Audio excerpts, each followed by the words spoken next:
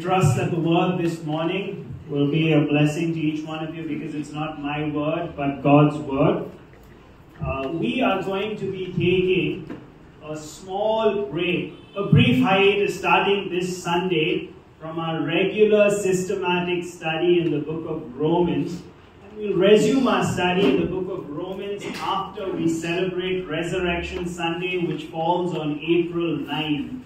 We'll come back to it, but a little bit later.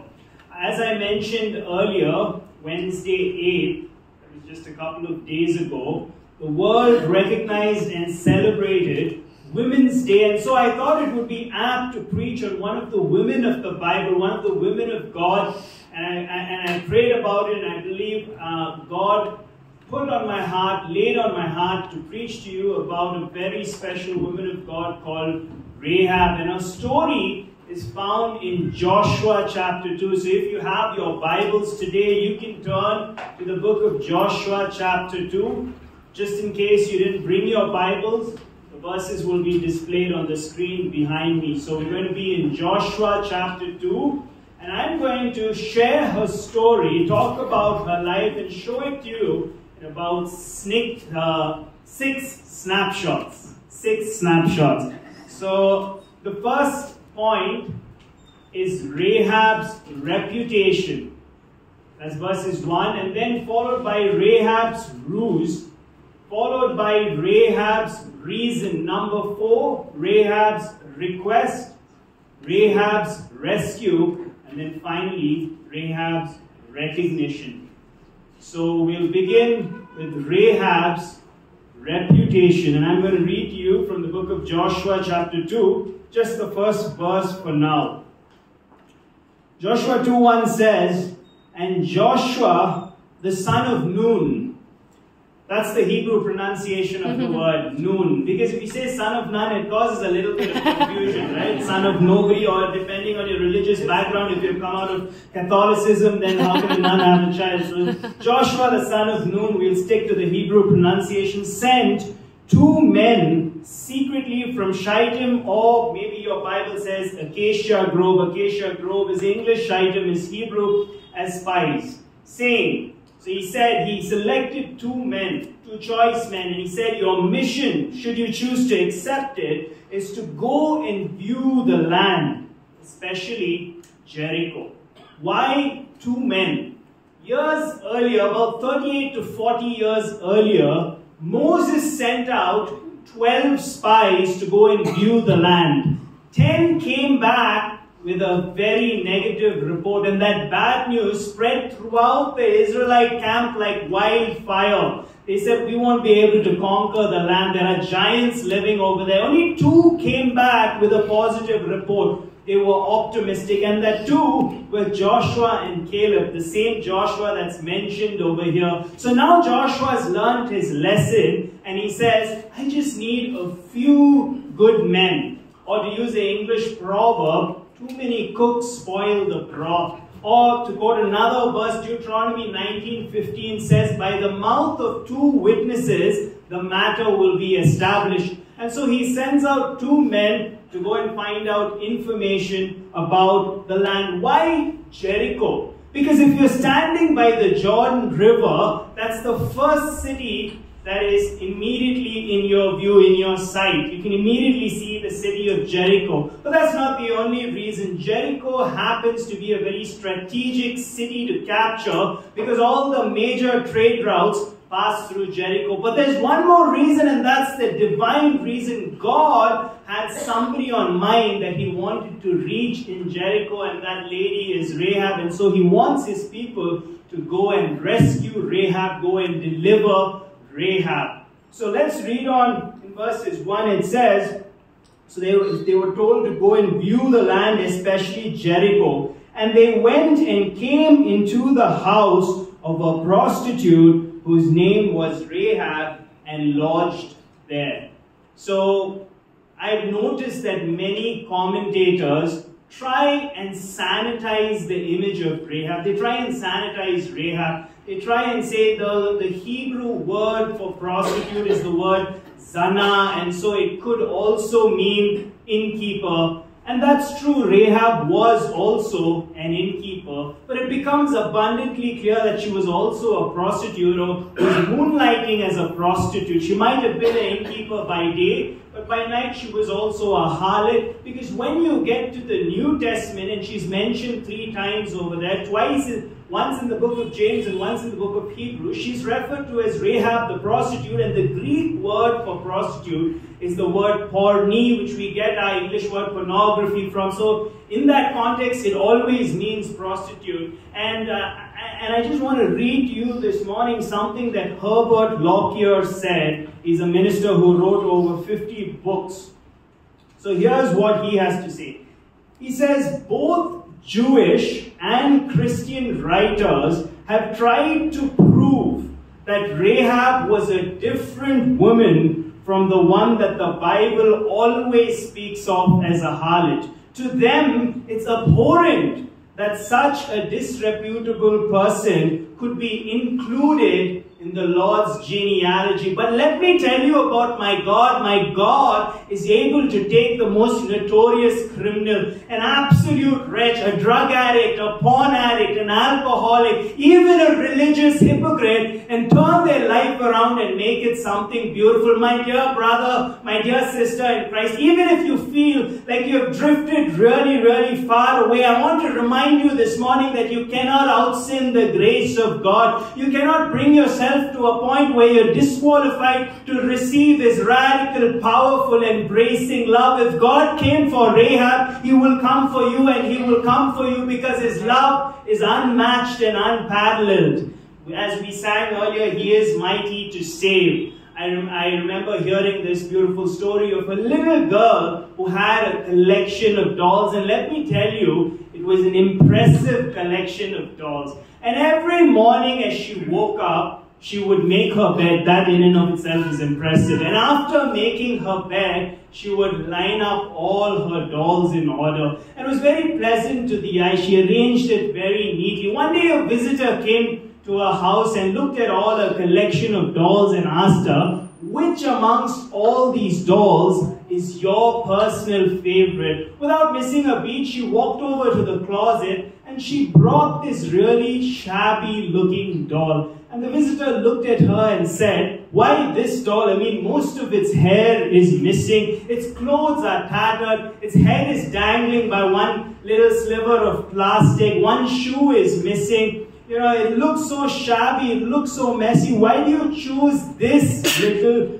doll, this shabby looking doll? And the girl said to him, because if I don't love this doll, nobody will. Because if I don't love this doll, nobody will. I believe that story accurately portrays, accurately displays God's love for each one of us. He uses the foolish things to shame the wise. He uses the weak things to confound the strong. He chooses the lowly things, the despised things, the things that are not, to nullify the things that are. That's the kind of God that you and me worship. And here we're looking at a story of a lady who went from being a prostitute to a princess, who went from being a harlot to a heroine, who went from being a lady who walked in the night to a lady who walked in the light. She went from the house of shame into God's hall of fame. Amen.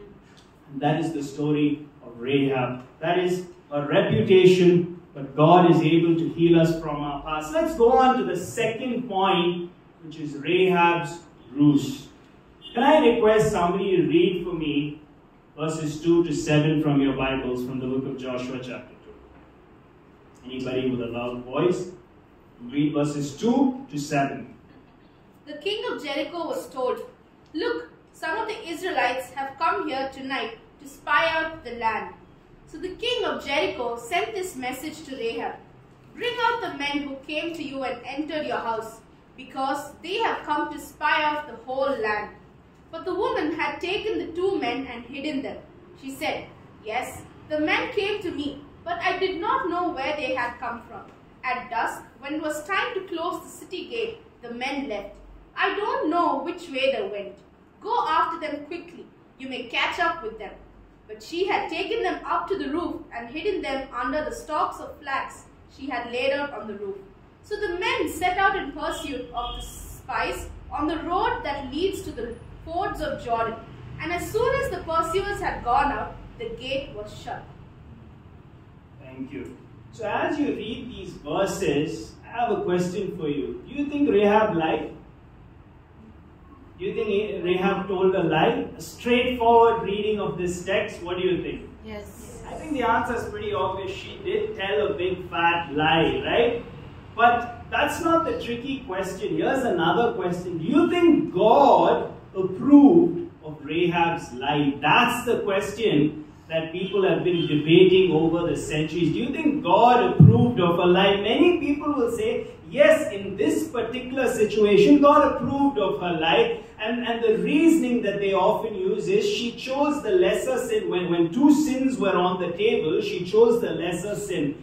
And to illustrate, I'll share with you this story that I heard about D.L. Moody and Charles Spurgeon. So D.L. Moody, the world-famous evangelist, wanted to go and meet his role model, his hero in the faith, Charles Spurgeon, the biblical expositor who had this huge church in London, very famous, very reputed preacher. So Moody made his way to London and knocked on the door of Spurgeon. And Charles Spurgeon opened the door, but Moody was flabbergasted because Spurgeon had a cigar in his mouth. And Moody said to him, "How can you, a man of God, smoke a cigar?" To which Spurgeon, without missing a beat, placed his hand on Moody's protruding belly, his massive belly, and said, "Just like you, a man of God can be so fat." So both of them were pointing fingers at each other. Both of them were convicting each other of sin, right?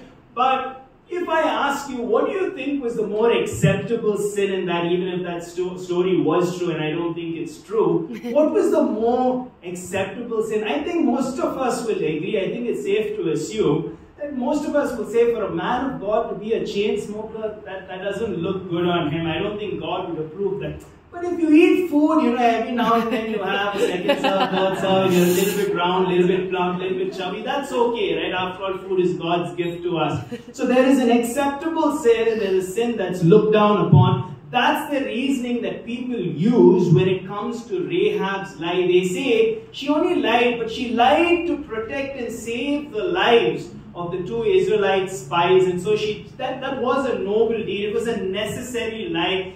There was no other way that she could go about it. Somehow, I'm not convinced with that theory, and in Christian ethics, it's called graded absolutism, and one of its primary proponents is a man by the name of Norman Geisler, who is no more, he's with the Lord. Brilliant man. Basically, graded absolutism is saying one law is heavier than another when they pit it against each other. There are some laws that are heavier or more important than others when they both contrasted. Somehow I don't agree with it, and the reason that I don't agree with it is because when you look at Scripture and what Scripture has to say about lies, the testimony is abundant and it's clear. For instance, just yesterday I was going through so many verses on lies. I read about 20 verses, just to quote a couple of them. Psalms chapter 5 verses 6, God says He destroys all those who tell lies. Revelation 21:8 says that liars will have their part or their portion in the lake of fire. If you look at Proverbs chapter 12 verses 22, it says that lying lips are an abomination to the Lord. So it becomes abundantly clear that the God who is truth, He is truth. Jesus said in John 14:6, I am the way, the truth, and the life. So if God is truth, He is diametrically opposed to anything that is deceitful. He is diametrically opposed to falsehood. And so I don't think it's very wise to use Rahab when she just started believing in God, a Canaanite woman who was steeped in Canaanite culture. And let me tell you, Canaanite culture was absolutely depraved. Okay, they did witchcraft. They worshipped all these pagan deities. So they were steeped in idolatry. They offered child sacrifices. They were involved in bestiality. So many different sins. They were depraved people. So you can't take Rahab, the harlot at that time, as an example or a model of Christian ethics and say she lied over there, and therefore it's okay for us as Christians today to tell white lies whenever necessary. And also, I think, based on the character of God, I don't think that it's very wise to conclude that lies are permissible during some situations. Even if you think about Jesus himself, who came as a man, he never was stuck in this sort of a moral dilemma where he had to choose and maybe lie in order to avoid hurting the feelings of somebody. Hebrews 4:15 says we have a great high priest who was never sinned. He was tempted at all points, which means he should have been tempted in something like this. If he was tempted at all points, yet remained without sin, then I don't think he ever told a lie. Jesus never told a lie. And even as Brother Verghese prophetically prayed that God is not a man that he should lie. And we know that Jesus was God in the flesh. And so even taking the example of Jesus, I'm not convinced about graded absolutism or telling lies in certain situations, certain crux situations when you don't have any other option. But there's another reason. Even if I'm wrong this morning, I would rather err on this side of presenting God as a God of truth who is always consistently opposed to lies than say that once in a while God accepts lies and then be wrong that side. I would rather be wrong on this side. And I understand that not everything is a lie. Okay, so for instance, supposing I'm going out of station and I leave the lights on in my house, that's not a lie in case a thief comes by. That's subject to interpretation, what I was trying to accomplish. I'm not lying to the thief that I'm there in the house. Right? So those kind of things are grey areas, and a lie is only something that is deliberately done, spoken in verbal form or written form, that has this intention of deliberately deceiving somebody else. And somebody might ask, but what about? And these are those hard situations. I admit it's hard. What about if one day a terrorist comes to your house, and let's say I have children during that time when he comes, and he says, do you have any children? And I see maybe his AK-47, and I see in his eyes that he's ready to kill, he's ready to take lives, he's ready to finish somebody off, or he has some knife, and looks very threatening, and he says, do you have any children? And the truth is, in my house I do have 2 children. I don't have to answer, and I understand that this is bending the truth, but I don't have to answer his question saying, yes, I have 2 children. I can say, no, I don't have any children, because the real question he's asking is, he's not completing it, but the real question that he's asking is, do you have any children that I can kill? And the answer to that question is, no, I don't have any children that you can kill. But he's not coming there for a survey. He's saying, do you have any children? I'll make a note of it. So he has a sinister motive, and to that I can answer no. So if you're wondering about those kind of situations, so a little bit of a crash course in Christian ethics. But the point is this, that I believe that Rahab, even though she lied, she was a woman she was a work in progress. She had just begun her sanctification process, and so we shouldn't use her as a role model to say that sex lies are acceptable in certain situations. So let's go on to the third thing, which is Rahab's reason. If somebody could read for me verses 8 to 11. Rahab's reason, verses 8 to 11, 3 verses. Before the men lay down, she came up to them on the roof and said to the men, I know that the Lord has given you the land, and that the fear of you has fallen upon us, and that all the inhabitants of the land melt away before you. For we have heard how the Lord dried up the water of the Red Sea before you, and when you came out of Egypt, and what you did to the 2 kings of the Amorites, who were beyond the Jordan, to Sihon and Og, whom you devoted to destruction. And as soon as we heard it, our hearts melted, and there was no spirit left in any man because of you. For the Lord your God, He is God in the heavens above and on the earth beneath.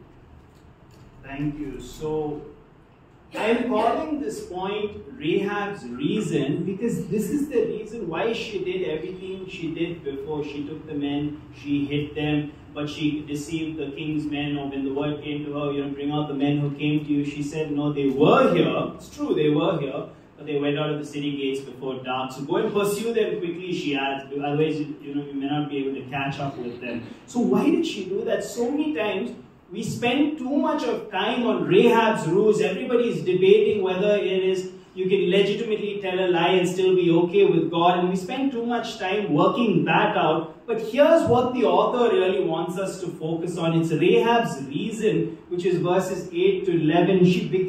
Before the men lay down, so they were hidden by the stalks of flax which would have been used to make linen and rope. And so she hid them very successfully. Before they went to sleep, she comes up to them on the roof and said to them, verse 9, she said to the men, I hope. Does it say I hope? I know. She says, I know. Does she say, I think? Does she say, maybe, I wish? No, she says, I know. There's a ring of certainty to that. She says, I know that the Lord, and if you see the word Lord in your Bibles, it's capitalized, which refers to the fact that she's referring to the Jewish God, the covenant God, Yahweh, not just Elohim, which is God generically, right? She's referring to the covenant God, the God of the Israelites. And she says, I know for a fact that the Lord has given you the land. I recently heard a little clip of Mr. Bean. He was describing this one time. Where some people came up to him. He was buying some car parts or something near his store. And some people came to him. And this one man said to him, looked at him and said, first he was staring at him, trying to figure out. And then he looks at him and says, I tell you, you are a spitting image of Mr. Bean. And Mr. Bean said, I am the actor. I am Rowan Atkinson. I am him. I'm the guy who plays. He said, yeah, you wish you were him. You're his doppelganger. You're not really him. You look like him. You look like you can be part of his family. You look like his double. And the more that Mr. Bean, Rowan Atkinson, tried to convince him, the more he didn't believe him. The reason I share this story with you is because so many of us have evidence. We've had real encounters with the Lord. We've seen him for who he is. We've experienced his glory, his providence, and yet many of us walk away in unbelief. We don't believe that he's really capable of what he promises. And so Rahab over here says, I know that he's given you the land. The Lord has given you the land. The second thing that stands out to me, and there are three, that was the first. The second thing is what she says in verse 10.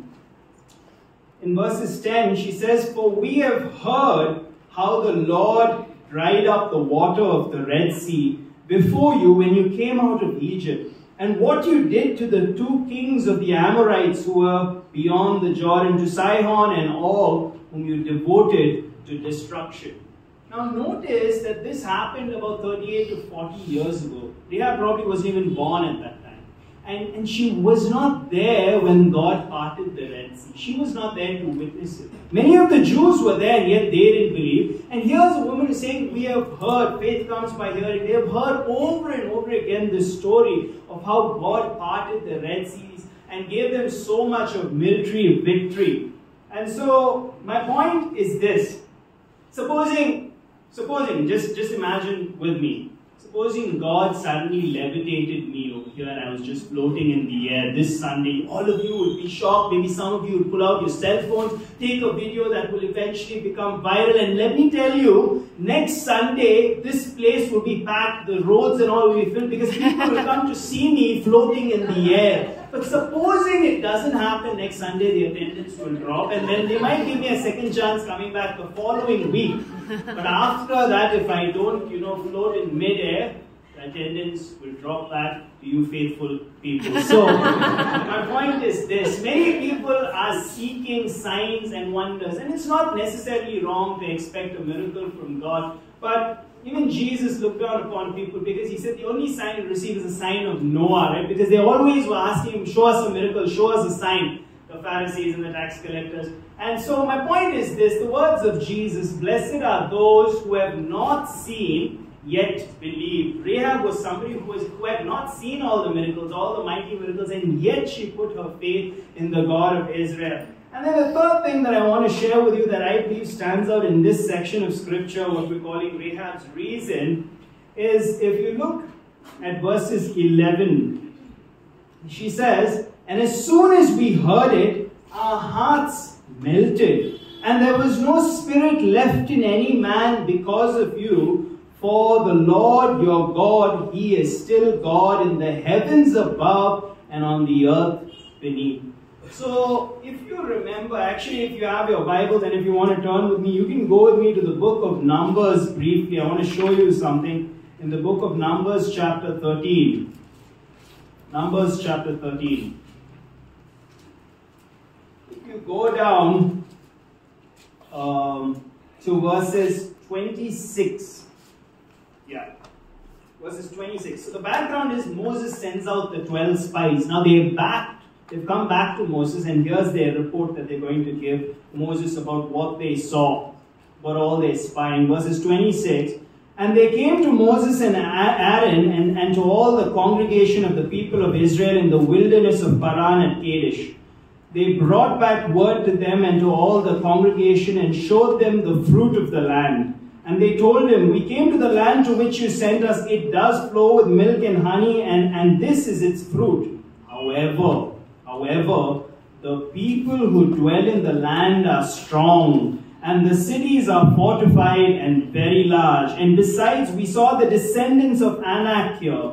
The Amalekites dwell in the land of the Negev. The Hittites, the Jebusites, the Amorites dwell in the hill country, and the Canaanites dwell by the sea and all along the Jordan. But Caleb quieted the people before Moses and said, let us go up at once and occupy it, for we are able to overcome it. Then the men who had gone up with him said, we are not able to go up against the people, for they are stronger than we. So they brought to the people of Israel a bad report of the land that they had spied out, saying, the land through which we have gone to spy it out is a land that devours its inhabitants, and all the people that we saw in it are of great height. And they saw the Nephilim. So the point is this, that so often we think the enemy is bigger than he actually is, because we know that our fight is not against flesh and blood, but against power and principality. So yes, the book of Joshua is all about military conquest and all that. But today, so often we get overwhelmed thinking the enemy is beating us, or he's troubling us so much that we become just despondent, we give up hope. But the truth is, this is the principle that I want to share with you. The complexity of the problem should be measured by the competency of the person solving it. I'll repeat that, I'll say that again. The complexity of the problem should be measured by the competency of the person solving it. In other words, if God is for us, who can be against us? If God is fighting our battles and He's got our back, we have nothing to worry about, because the enemy is nobody in front of God. Doesn't matter how many people he is deceived. Doesn't matter if he's a roaring lion. He's a lion on a leash. Amen. And so in front of God, he's nobody. And if we have God fighting for us and God on us or our side, we have nothing to worry about. I remember the story that I told some time ago in the Bible study about this famous magician called Harry Houdini. And his act was always escaping anything that he was put in. So if you handcuff him, he can break the handcuffs. You put him in a jail cell, he'll be able to break out of them. One time he was in Scotland, in one of the most secure prison facilities over there. And his act was for them to handcuff him. They put him in a straitjacket and they locked up one of these very secure prison cells. And he was going to free himself. He was going to liberate himself. And so he began his act. He got out of the handcuffs, which was chained to a bench. He got out of the straitjacket, but then he was not able to open the cell door. And he was trying for about 1 hour now. Sweat was pouring down. He's becoming really nervous. Then finally, in exhaustion, he just sat down. He gave up. But by mistake, he leaned against the jail door, which just swung open because it was open all along. The point is this, that so often we fail to realize what a powerful God we serve. He's fighting for us, and we are on the winning side. We will be on the victorious side because of our God, because of His power and His capability. And so we ought to remember from this, the principle is that the enemy is not as strong as they seem. Let's go on to the next thing, which is Rahab's request. Rahab's request. Can somebody read for me Joshua 2 verses 12 to 13? She has a request here. After her confession of faith, after the reason for her risk, after hiding those men, she has a request now. Let's look at her request in verses 12 and 13. Can somebody read for me, please? Now therefore I pray you, swear unto me by the Lord, since I have showed you kindness, that you will show kindness to your father's house, and give me 2 tokens. And they will save alive my father and my mother and my brethren and my sisters and all they have, and deliver our lives from them. Thank you, brother. So, what we realize from these verses is that Rahab is not content with being saved on her own. She's not being selfish. She's not only worried about herself. So, okay, good, deliverance is coming for me. I'm going to be safe when the judgment and the destruction of God comes. She's also concerned about her brothers, her sisters, her mother, her father. And so salvation is so precious that Rahab is not content in going to heaven alone. She wants everybody that she can get, the people that matter to her. And I think we can learn a lesson from this. This is why in the book of James chapter 2 verses 25, James holds up Rahab as a paragon of faith, as an exemplar of faith, as somebody whose works justified their faith. Not just their faith, but their works justified their faith. Because she was going on, she was saying, when you come, can you also ensure that my family is safe? She's so interested. She's so concerned. I came across this interesting poem that I heard. I want to read it out for you this morning. It's about doing works. It's about serving the Lord as evidence of our salvation, to show that it's legitimate and genuine. Here's the poem.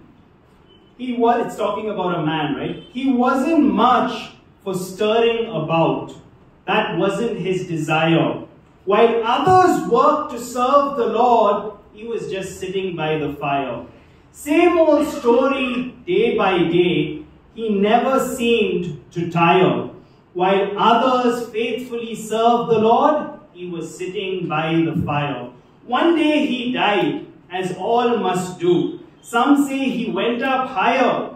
But if he's doing what he always did, he's still sitting by the fire. You know what fire we're talking about. So salvation should be demonstrated. It should be evident in somebody's life, where they should go out and they should reach others with the gospel, with the good news, and help in whatever way they can. And so maybe a challenge could be, even this Easter is fast approaching, Resurrection Sunday is fast approaching. Maybe we can begin to pray about and think about somebody that we want to invite, somebody who doesn't know the gospel, somebody maybe who's toying with the idea, or somebody who has been wrestling with the idea. Maybe we can call them and come this Easter to come and experience our worship service. So that is the challenge. We'll go to the next point, which is Rahab's rescue, point number 5. If somebody could read for me verses 14 and then go down to 18 and 19. So if somebody could read for me under Rahab's rescue, her deliverance, verses 14, then go down to 18 and 19. Our lives for your lives, the men assured her. If you don't tell what we are doing, we will treat you kindly and faithfully when the Lord gives us the land. Unless, when we enter the land, you have tied the scarlet cord in the window through which you let us down, and unless you have brought your father and mother, your brothers, and all your family into your house. If anyone goes outside your house into the street, his blood will be on his own head. We will not be responsible. As for anyone who is in the house with you, his blood will be on our head if a hand is laid on him. Thank you. So, I don't know, as you read these verses, doesn't it remind you of something? What do you think it reminds you of? The blood of Jesus. The blood of Jesus is one, but one particular instant where the blood of Jesus was used? Or not the blood of Jesus? Moses. Yeah, the Passover.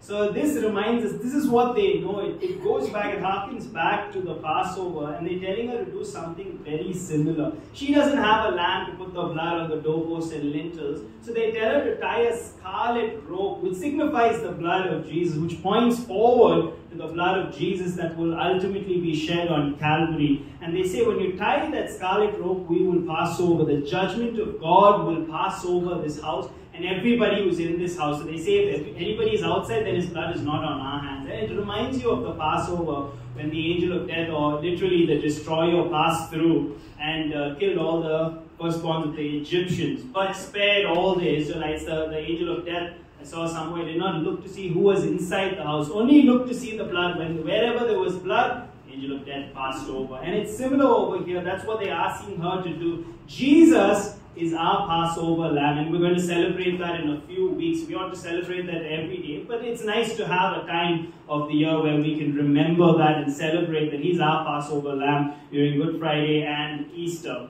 So nature forms us. Sin deforms us. Schools can inform us. A jail may even reform us. The world tries to conform us, but it's only Jesus who can and will transform us. And we are transformed by His blood. It's His blood that gives us a covering. It's His blood that transforms us and changes us for the better. And so we must be washed in His precious blood. Let's end with the last point for this morning, which is Rahab's recognition. Rahab's recognition. Can somebody read for me Matthew chapter 1 verses 5? And then somebody else read for me Hebrews 11:31. So if somebody could turn to Matthew chapter 1 verses 5, and then somebody read for me Hebrews 11:31.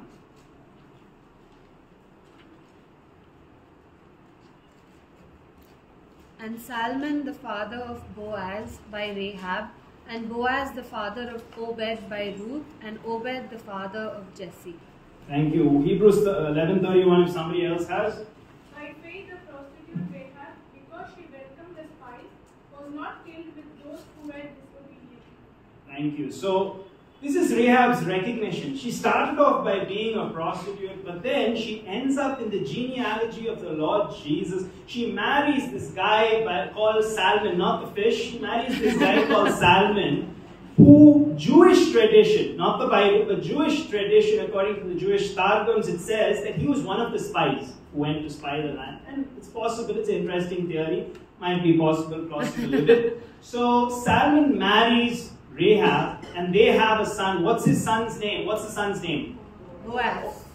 Boaz. And Boaz later marries Ruth, and they have a son called Obed. And then Obed has a son called Jesse, and then Jesse, one of Jesse's sons, is none other than the greatest king of Israel, King David. So Rahab went from being a prostitute to a princess because she was part of the royal line. She was part of the royal lineage. And eventually, who was born in the line of David? Jesus Christ, the Messiah, who is the ultimate king, right? So Rahab's reputation was cleaned up, and God really, really healed her from her past, whatever mistakes that she had made. And she was part of the Lord's genealogy. Again, Hebrews 11:31, I'm encouraged to find Rahab in the hall of faith. That's what many theologians call it, the hall of faith. There are so many people mentioned over there, like Noah and Enoch and Abel and Abraham and Moses. But the writer of the Hebrews says he doesn't even have time to mention certain people like Barak and Gideon and so others. Even King David,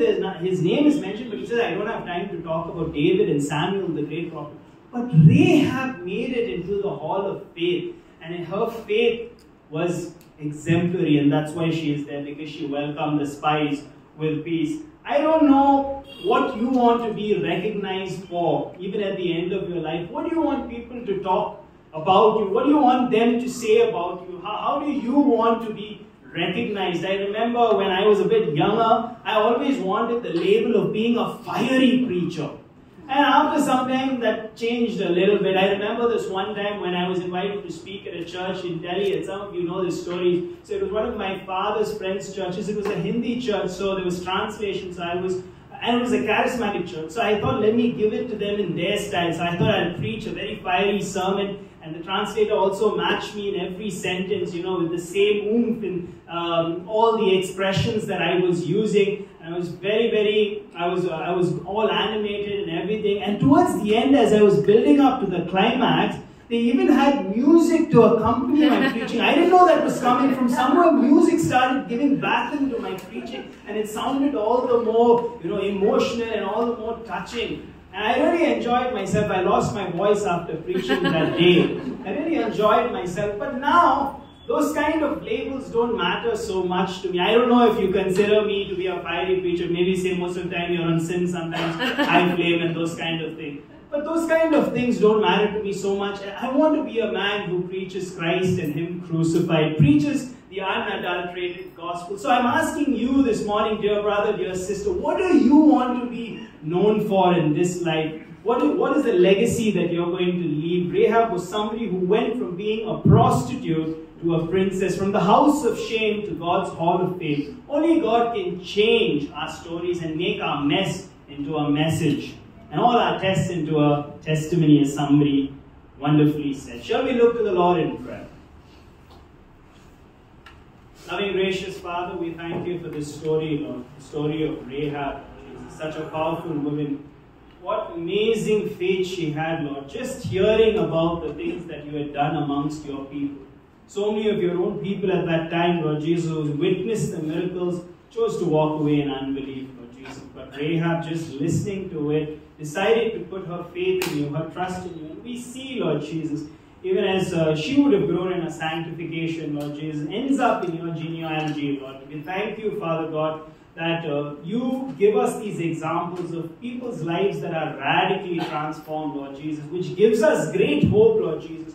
No matter what our past entailed, no matter the mistakes that we made that caused us shame, or maybe somebody else made mistakes and that brought us shame or brought our family shame, yet you're the God who's able to wipe all that out and give us a fresh, clean start. No matter how many times we fail, we thank you that you're a God who loves us no matter what we did. But you love us too much to leave us like that, Lord. So when we come back to you, Lord Jesus, I pray that you would cleanse us, that you would treat our wounds, Lord Jesus, and that you would heal us completely, and that we would live for your glory, Lord Jesus. I pray, Father God, for anybody who has some traumatic incident that occurred to them and has taken a toll on them, Father, I pray because of your healing power that they would experience your sanctifying grace today, Lord Jesus. I pray that you bring them the healing that only your blood can bring, Father God. We worship and praise you, Lord Jesus. Bless the fellowship that follows. We commit this afternoon and evening into your hands. In Jesus' mighty name I pray. Amen.